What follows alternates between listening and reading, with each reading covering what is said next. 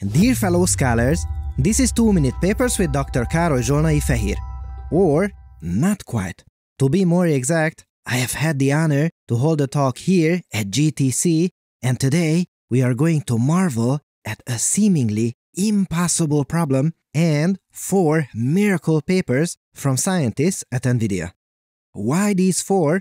Could these papers solve the impossible?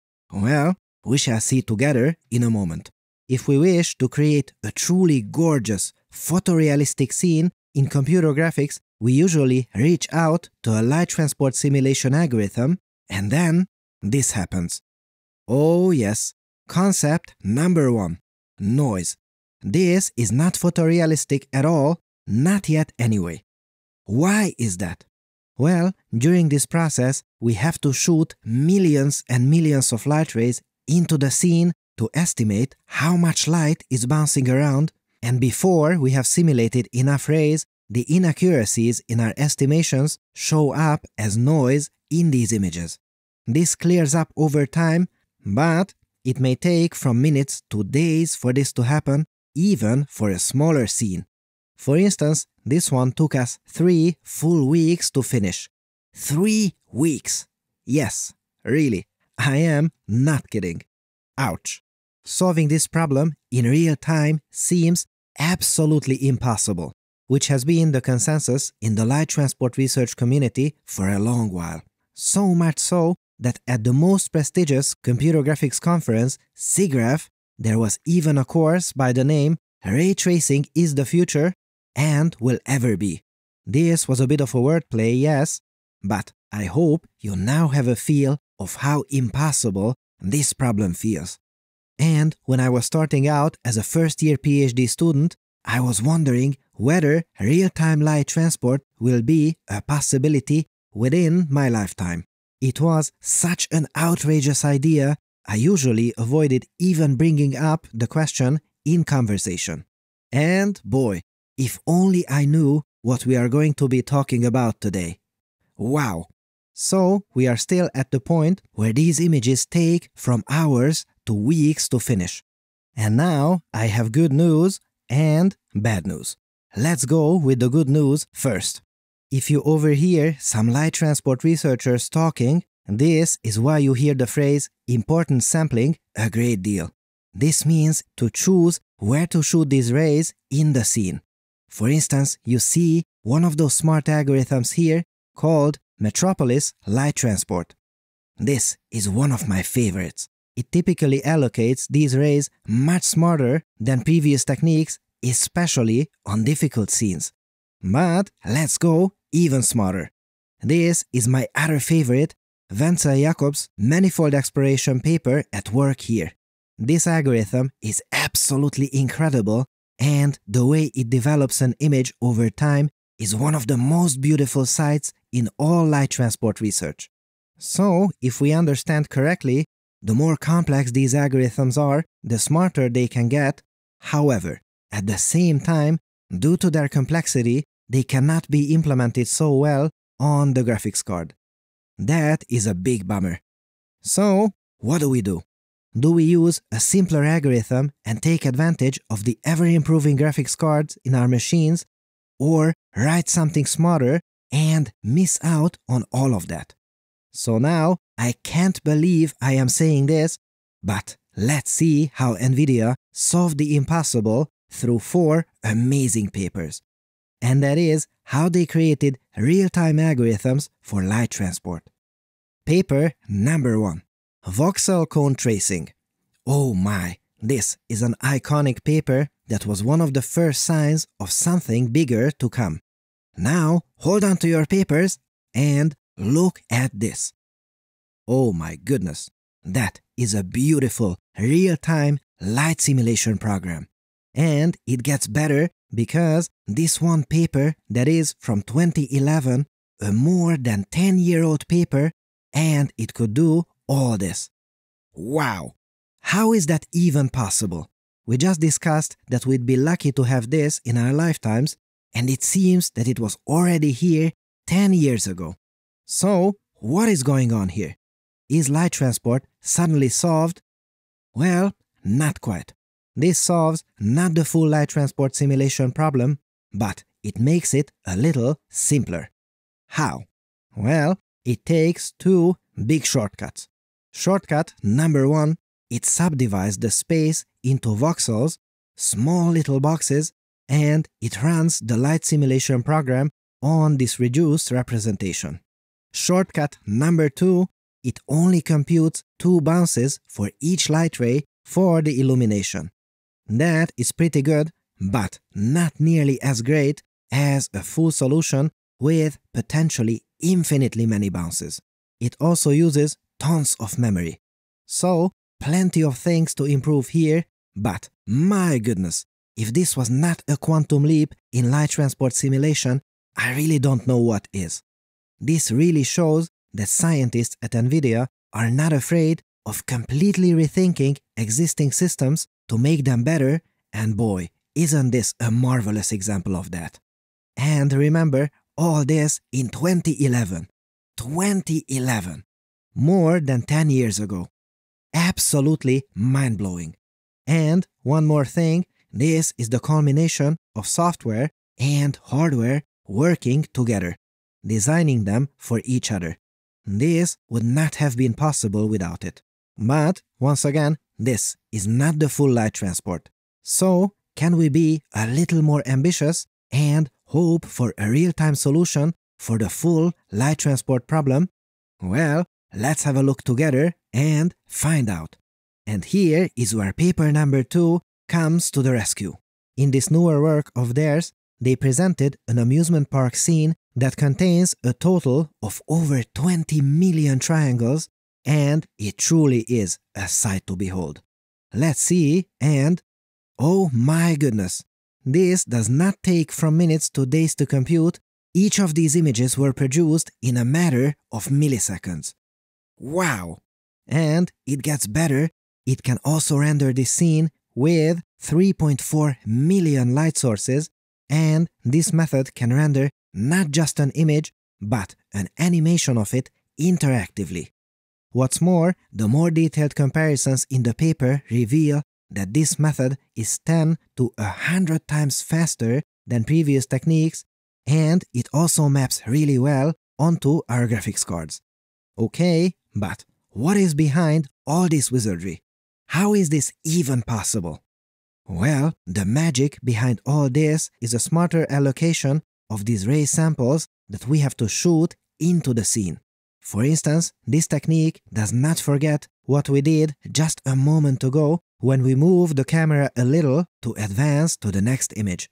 Thus, lots of information that is otherwise thrown away can now be reused as we advance the animation. Now, note that there are so many papers out there on how to allocate these rays properly. This field is so mature, it truly is a challenge to create something that is just a few percentage points better than previous techniques. It is very hard to make even the tiniest difference. And to be able to create something that is 10 to 100 times better in this environment, that is insanity. And this proper ray allocation has one more advantage. What is that? Well, have a look at this. Imagine that you are a good painter and you are given this image. Now your task is to finish it. Do you know what this depicts? Maybe. But knowing all the details of this image is out of question. Now, look, we don't have to live with these noisy images. We have denoising algorithms tailored for light simulations. This one does some serious legwork with this noisy input, but even this one cannot possibly know exactly what is going on because there is so much information missing from the noisy input. And now, if you have been holding on to your paper so far, squeeze that paper because, look, this technique can produce this image in the same amount of time. Now we're talking. Now let's give this to the denoising algorithm and yes, we get a much sharper, more detailed output. Actually, let's compare it to the clean reference image. Yes, this is much closer. This really blows my mind. We are now one step closer to proper interactive light transport. Now, note that I use the word interactively twice here. I did not say real time. And that is not by mistake. These techniques are absolutely fantastic, one of the bigger leaps in light transport research, but they still cost a little more than what production systems can shoulder. They are not quite real time yet. And I hope you know what's coming. Oh yes, paper number 3. Check this out. This is their more recent result on the Paris Opera House scene, which is quite detailed. There is a ton going on here. And you are all experienced fellow scholars now, so when you see them flicking between the raw, noisy, and the denoised results, you know exactly what is going on. And hold on to your papers, because all this takes about 12 milliseconds per frame. That is over 80 frames per second. Yes, yes, yes. My goodness, that is finally in the real-time domain and then some. What a time to be alive! Okay, so where's the catch? Our keen eyes see that this is a static scene. It probably can't deal with dynamic movements and rapid changes in lighting, can it? Well, let's have a look. Wow! I cannot believe my eyes. Dynamic movement? Checkmark. And here, this is as much change in the lighting as we would ever want, and it can do this too. And we are still not done yet. At this point, real time is fantastic. I cannot overstate how huge of an achievement that is. However, we need a little more to make sure that the technique works on a wide variety of practical cases. For instance, look here. Oh yes, that is a ton of noise. And it's not only noise, it is the worst kind of noise.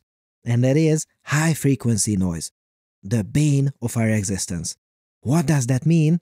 It means these bright fireflies. If you show that to a light transport researcher, they will scream and run away. Why is that?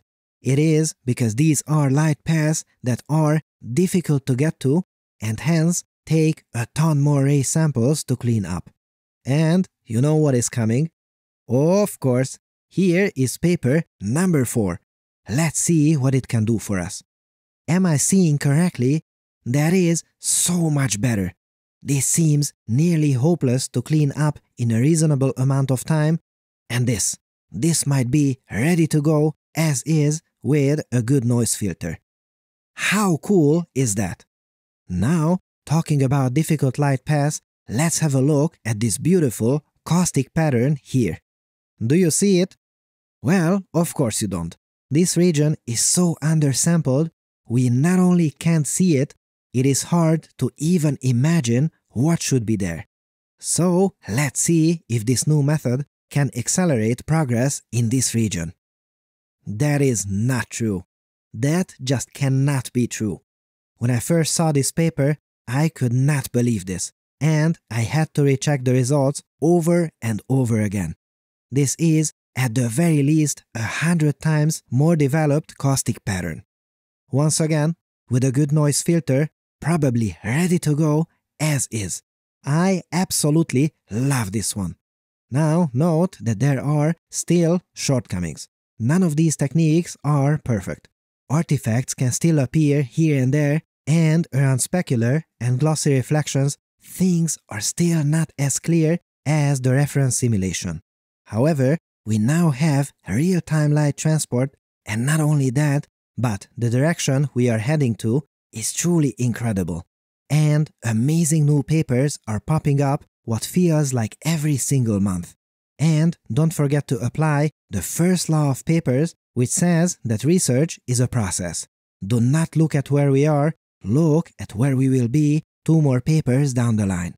Also, NVIDIA is amazing at democratizing these tools and putting them into the hands of everyone.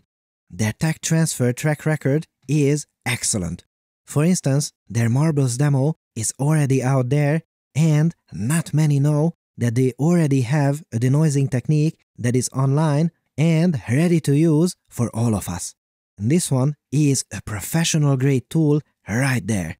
And many of the papers that you have heard about today may see the same fate. So, real-time light transport for all of us, sign me up right now. If you're looking for inexpensive cloud GPUs for AI, Lambda now offers the best prices in the world for GPU cloud compute. No commitments or negotiation required. Just sign up and launch an instance.